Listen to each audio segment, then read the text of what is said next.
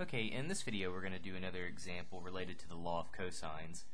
And what we want to do here is just find the measure of the smallest angle in our given triangle here. So we have side lengths of 4, 6, and 9.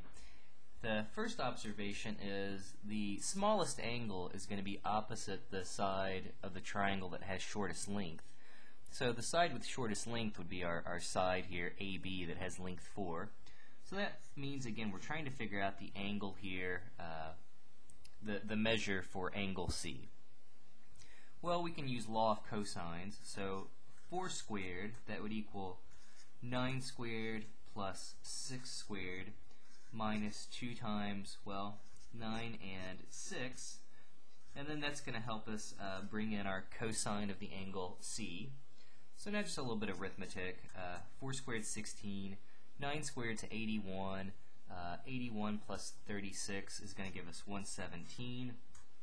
2 times 9 times 6, let's see, so 9 times 6 is 54. If you double that, you'll get 108, which will be cosine of C. We can subtract the 117 from both sides. That's going to leave us with negative 101 on the left, equals negative 108 times cosine of C. We can divide both sides by the negative 108, so that'll just leave us with positive 101 over 108 equals cosine of C. Squeeze this in here.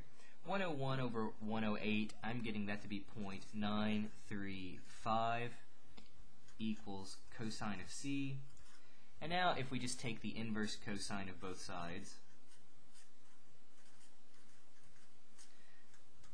that's going to give us our angle C.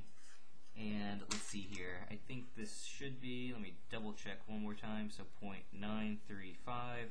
If we do the inverse cosine of that, I'm getting this to be 20.77 degrees after rounding here a little bit. So that's all there is to it.